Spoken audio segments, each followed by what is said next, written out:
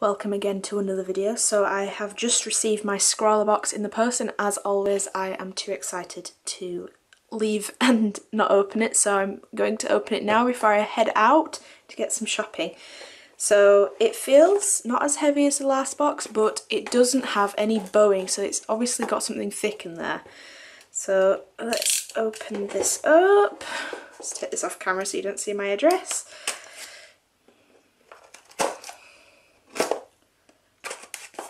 Okay, and then as you can see I definitely haven't opened it. Okay, so for those of you who don't know what ScrawlrBox is, it is a monthly subscription box where every month ScrawlrBox send you art supplies and you have no idea what the art supplies are. And there is also something called a Scrawlr challenge where there is a phrase or a word where you use just the supplies given in this box to create a piece of artwork based off that phrase or word. It's just a £15 a month subscription, free UK delivery, and I think there is a charge for, well, there is a charge for shipping to other countries. So, oh, chipped my nail polish already. Great. Okay, so, ooh, this looks interesting already. So, we won't look at any of this. A neat package as per. We'll get the artwork and the paper out and move the box out of the way. Oh, okay. All my nail polish is coming off. Mustn't have let it dry now. Okay, so we'll put this out of the way. So, firstly, we have this featured artist. This looks very nice. I like this. I really like this, in fact. Really like this. So it's kind of like an Aztec kind of building, ruin maybe. Not sure, with a weird looking creature coming out of here. Okay, so this is the featured artist, Rob Turpin, from the north of England, working near London. So that's a little bit about him and some of his social media there. So I'm definitely going to be checking this person out. Looks quite cool. I really enjoy this artwork. Great. Okay, so we've got some paper here, very smooth feeling paper, maybe markers or pencils perhaps.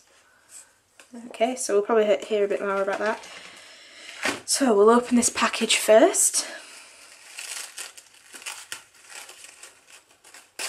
Okay, so this is our thing with telling us what's in the box, so I shall tell you whilst I'm reading. Ooh, interesting. So each box comes with a little sweet, which is quite nice. This is a hard-boiled, I'm assuming this is lemon with a sherbet in. I used to love these as a child. Don't know why I'm trying to get you to focus on this. Okay, and a nice ScrawlrBox sticker to add to my collection. Okay, so firstly on the list, there is this Derwent Precision Mechanical Pencil. It's a 0.5, so it's about, I have like 0.7s and 0.5, so I'd say it was kind of a mid-range. It says in here, it's Derwent's first mechanical pencil. Metal barrel designed for optimal grip and balance. It also includes a built-in eraser under the push-button cap, which retracts, extends the nib. Precision has a smooth laydown of graphite, suitable for fine detail and cross-hatching techniques. So we have, it's rare to get, well, I don't know how rare it is, but it's rare to get a mechanical pencil that actually comes with eraser replacements. And we also get some replacement nib cartridges, pencil cartridges. So that's pretty cool. So we'll try that out in a minute and we'll give it a little open. Next is this IsoSketch. So I'm taking this as like an isograph where you draw circles and such, but this looks very different. Ooh, can you draw? Ooh, this is for 3D sketching. Oh, I like this. Okay, it's a simple drawing tool that makes it really easy to draw 3D shapes and it fits into your pocket. IsoSketch combines all the templates and stencils needed to create a perfect isometric drawing in seconds. Quickly and easily get the angle right to accurately bring your imagination palace to life. Oh, I'm excited about this. I am very excited. Great, so we'll open that again in a second. Next are some Spectrum Noir Illustrator markers. So with that paper, I knew there should be markers in here. I could feel, you know, that it needed marker paper for these. So they share the same ink and colour chart as the original Spectrum Noir alcohol markers, with a new and exclusive nib combination: the fine bullet nib for smaller details and the thicker brush nib for smooth natural fills. So instead of it being the wide nib on usual markers and then a bullet nib, it's actually got a brush and a bullet nib. So that's your brush there, and then you have your bullet nib. Oh, that's a very fine bullet nib as well. So the colours that they've given us are Wisteria and Old Lavender, so kind of a very light beige colour and obviously a kind of lilac-y lavender colour. So next is a Stabilo 0.88 fine liner. So I've actually used these before, they're really nice to write with and line things with, so it's just a standard liner. There we go. And then last on the list are Derwent shaped erasers. So they've actually got, I'll show you, they've actually got a picture of two different shapes on there, so I'm assuming some people got a different shape. Mine is this kind of triangle shape here. So it's smudge free. These Derwent shaped erasers are perfect for those that prefer a different grip and are easy to hold and control. Available in two shapes and colours that give the same quality results. So that's great. And then there's nothing on the paper, but I would assume it's just smooth kind of marker paper, so that's quite nice. And then the Scrawlr challenge that we will be creating this art with is Imagination Palace. So that's good. Yeah, we'll just have to do some sort of building or something similar to the featured artist would be quite cool. I like that idea. But we'll work on that. So I'll just get a book to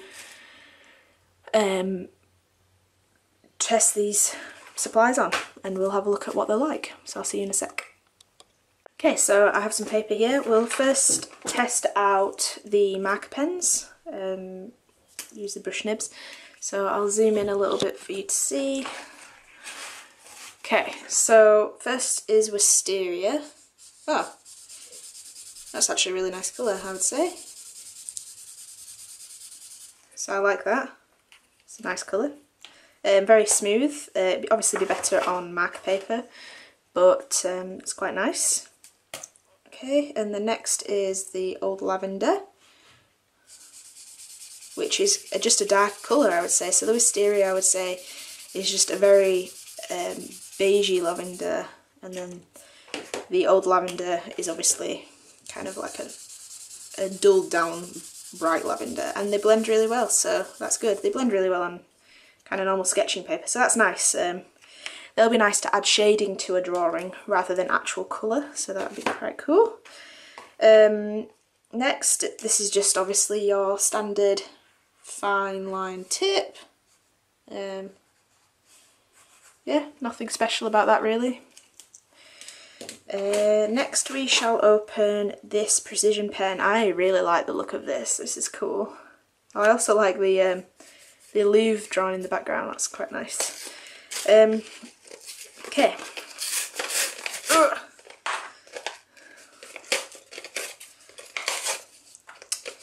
Hate this type of packaging. I'll have to get, where's my craft knife gone? To use this instead. Okay.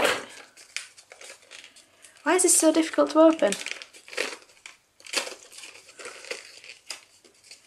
Okay, right, we're in. We're in.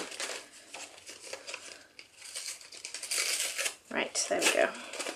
So this is the first mechanical pencil Derwent's ever made, and I think I saw some reviews, not reviews, but I've seen this out. So these are the rubbers. Don't know. It'd be cool if they came in like a little packet or something, because I don't really know where to store those to not lose them. They're kind of the same width as the Derwent Mechanical Rubber though, so you could probably chop down the mechanical rubbers refills to put in this if you can't find the actual refills. So, ooh, fancy. Look at this dispenser. So, I don't know if that's going to focus. So this is the dispenser for all the replacement. Ooh, look at that. Fancy. Very fancy indeed. Cool, right. And then this is a little bit of weight to it. It's kind of, it's not a round barrel, although it looks like it. It's kind of, it's got little sides on it. I'm not going to tell you how many sides of a shape that is because it's too many. Oh, cool. So, I don't know why that's not focusing. So just your standard mechanical pencil, but it has a little bit of weight to it. It feels very sturdy. It's not a plastic one like some of the other mechanical pencils we received in the Scrawlr boxes. So that'd be quite interesting to use.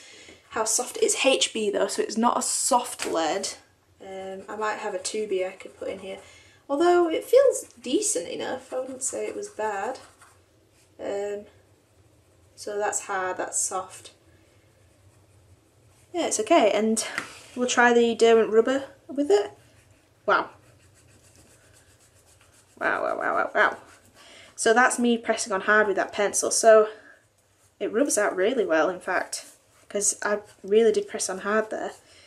Yeah, it's nice. It's about, I would say it's just like any other rubber. I wouldn't say it has any special qualities to it.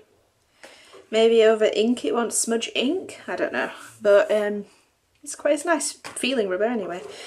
So now we will use this IsoSketch. I like this. This is cool. Made in Britain. So I've never heard of this, which is weird. This might come in handy with my my job. So let's get this open.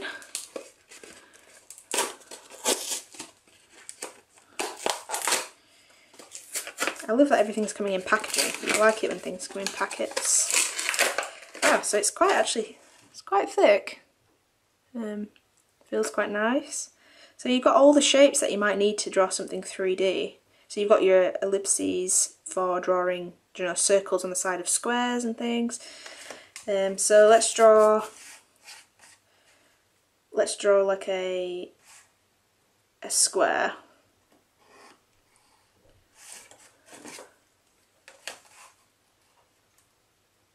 I can imagine this is quite difficult to line things up though, but I don't see it being a hassle, too much of a hassle.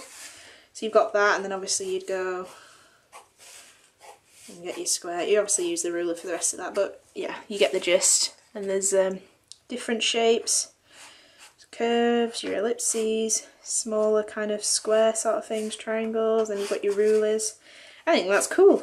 That's cool, really cool. So I think we'll be able to draw some cool stuff with that. A lot of perspective, I would say, for this challenge. So imagine Palace. So we'll get on that and create something cool. So thanks for watching. I'll see you on the flip side. Well, here we are then. So I started off, I kind of did a few sketches in my sketchbook that you saw me test the supplies in, and I decided on doing kind of a generic castle but on a cliff face, and it's actually more difficult than I thought it would be to do this sort of thing. So as you can see here, I'm taping down my paper because I was finding it kind of difficult to draw with the ruler and a pencil without holding my paper down, so I just taped it down, and I used the ISO, what's it called? IsoSketch tool, as you can see here. So I started off with a basic box to kind of give me a basis of where the bottom of this kind of palace castle thing is going to be, and then I made it slightly wider because obviously this tool doesn't allow you to go any wider than, you know, obviously its widest point. So yes, so I did that, and then I created a bit of a box, and I started using that very sharp angle at the top that you can see on the tool to create kind of the roofs on the towers. Yeah, so that's how I basically did all the tower roofs. I don't know how to explain how I did it. It's different and took me a long time. The sketching, there's a lot of parts you'll see that I've skipped over because the sketching really did take such a long time. I was having to plan it out, rub it out, just overall try and sketch it out as much as I wanted before I started colouring it, because once I start colouring it, obviously I can't add anything else onto the drawing. So that's basically where we're at. Whilst you see me draw all this out, I'll give you a bit of feedback on the supplies. So I like this isograph tool. It was fun to use, but like I say, kind of difficult. You kind of still needed to draw things out and plan it out. I think it would be better for maybe a graphic design student or something, someone who needs to be drawing boxes to be able to plan things out. I could have done with this when I did my engineering diploma, really. It would have been a perfect tool. And then onto the pencil. I really liked this pencil. Although it was HB lead, it was soft, it was really nice. The pencil itself has a little bit of weight to it, and I'm not used to that with a pencil, really, and it was kind of nice. You could get some crisp lines with it. What I will say is I almost ran out of my first lead, which usually doesn't happen when I do a sketch, and I also used up a whole rubber on the tip there. The rubber itself that came with it, the Derwent shaped rubber, that was really good to use. It rubbed out perfectly. The only criticism I have is that you can't really get into fine areas. That's why I used the tip of the rubber on my pencil to kind of get a lot of places, but it did rub out very nicely. I did like the feel of the rubber. It wasn't too soft, so you don't get that kind of thing when you use a rubber where it starts to bend when you're trying to press quite hard to rub out something out. So yeah, the markers, I really enjoyed the markers. You'll see how I use them. One criticism of the box I will have is that you could have done with like a blender or a very, very, very light, almost clear marker, as I tried to create the illusion of light on the sides of these towers, but it was really difficult to do because I tried to leave just the white paper behind, but you could see the stark difference between the marker and the paper, so I ended up filling them in, which you'll see soon. But yeah, the markers were really nice, they blended really nice, and the liner is just like a generic liner, very nice to work with, nothing too special about that. My inspiration for this, I kind of looked at a few things. I kind of looked at castles on hills, especially for the rock faces and things like that. I also looked at, if anyone watches The Last Airbender, Legend of Aang, I kind of looked at the air temples that are in the TV show because I really liked the look of those, and so I kind of got a bit of inspiration off those as well. So yeah, there's nothing really much else to say whilst I'm doing all this sketching, but other than that it took a very long time, so yeah. I'll let you watch the rest of the sketching and then I'll pipe up when there's something else to say.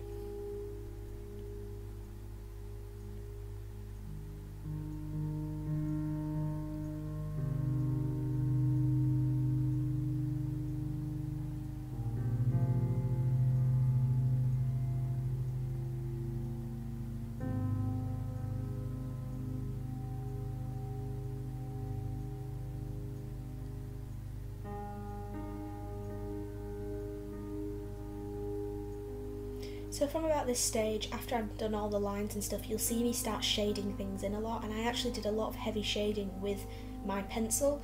This was because I knew that the markers were kind of like a one-tone thing. You couldn't really make them too much darker in areas other than if you layer them very slightly.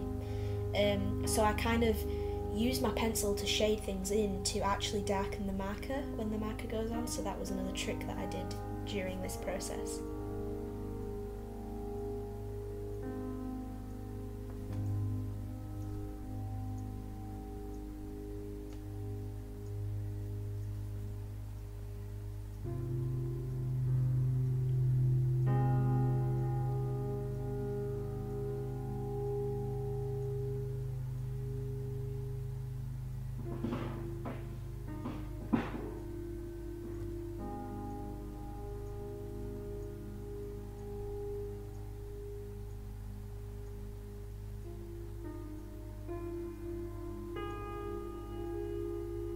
So you can see that I drew a bit of a sun on the right, on the tape that I've taped the paper down with. I drew a sun there to show where I wanted the light coming from. It's not that circle on the right there, it's kind of above it, you can see some lines coming out of it. That's just to help me find out where I need to shade things and also where I need to leave a bit of highlights if possible.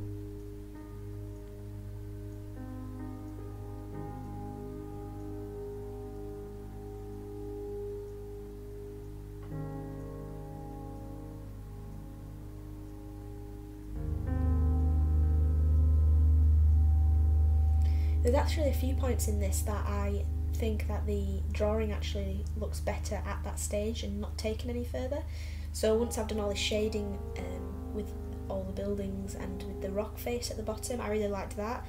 And then there's a point later on where I've just coloured it all in, and that actually looks really, really nice like that as well. And then I obviously have to use pens. Often I prefer my sketches to a coloured version, and which is unfortunate really, but that's the way it goes.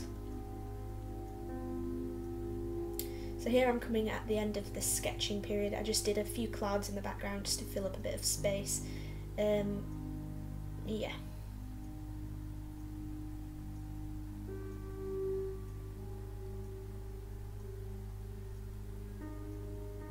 So here's me colouring. I started with the bullet nib. This is when I was trying to leave the highlighted areas, but it was leaving it a bit streaky, and again I realised I didn't like the white paper used as the highlights. So you'll see in a moment I move on to the brush nib and just colour in every building completely. In hindsight, I think I would have added less colour, maybe not coloured in everything, and maybe just done the roofs or the paths or something, because like I say, I really liked the way the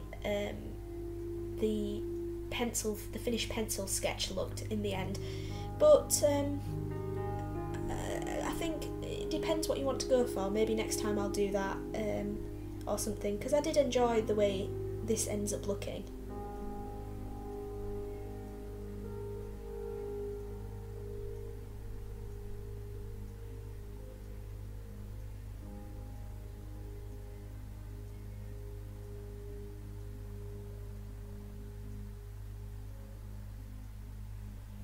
And as you can see, where I've layered up the marker as well, it went darker in areas, so that was really handy to do, really, was to layer up the marker just like other alcohol markers.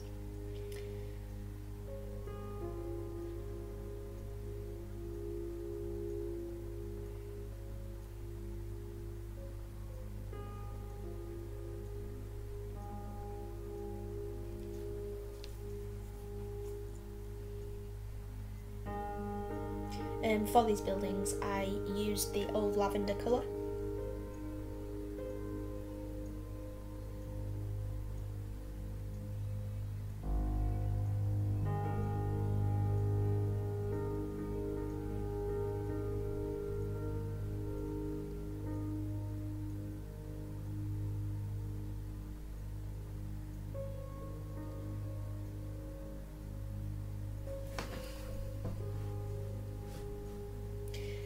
So yeah, I think my camera stopped filming, but I used the wisteria colour for the rock faces. I didn't fill all the colour in because I did use the white paper as highlights on that, because otherwise it would have been too dark.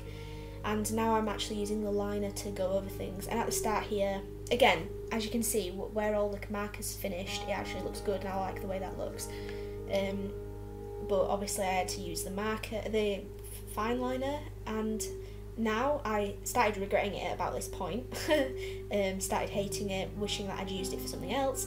But then as I go in further and add more line work, it seems to work out a bit more, and I get to add a little bit more detail with the line work, with windows, with kind of like little scalloping on the roofs at the bottom of them and things like that, which was kind of a nice thing to do, really. And in a second you will actually see that I use the fine liner to add shadowing in a crosshatch type of way, and I saw someone do that in a video elsewhere, I can't remember where they use crosshatching in different directions, and you overlay it to obviously create darker areas, and you don't layer it up as much to create a lighter area. So that's kind of what I did. I used it on the edge of them. In some areas I wish I hadn't used so much crosshatching because it didn't look as good, but in others I think it worked well. And some areas I really did have to refrain, like the left hand side where there's the kind of three towers with the walls in between them. At the bottom, they technically should be the most shadowed because they're nowhere near the light. They're being shadowed that side, and technically should have had all the cross hatching on that. But I realised that probably would have been too much, and it would have blended into the rock face at the bottom. So that's why I didn't really do that. The rock face didn't turn out how I liked. I wish I'd just lined it a little bit, added a few little lines, and kind of left the colouring and the shading with that I did with the pencil there, because that actually looked really good. My cross hatching, I would say, ruined the rock face, but you live and learn, and maybe someday I'll do another illustration like this because I really enjoyed it.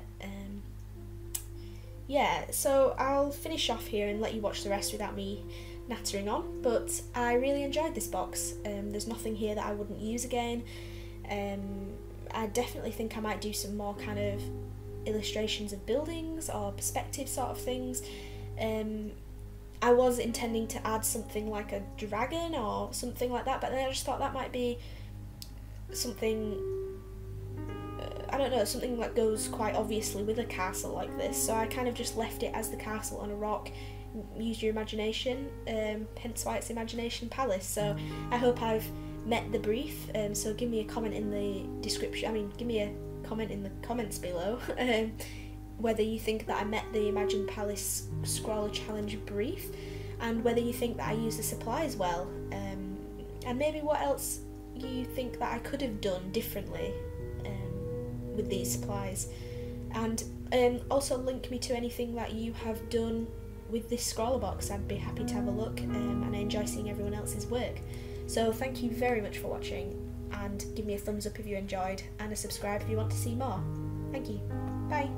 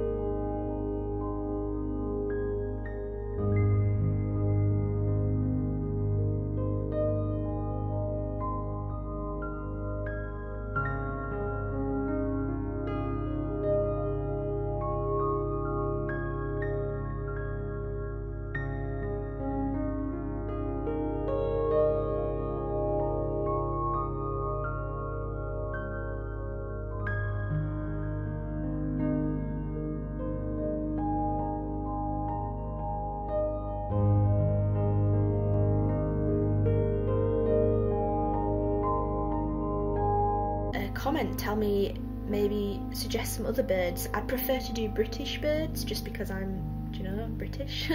And I like to do birds that I recognise and know, and because sometimes I feel a little bit strange kind of doing birds I'm not really familiar with and haven't seen myself, so I'd like to do that. So please suggest some birds if you know some.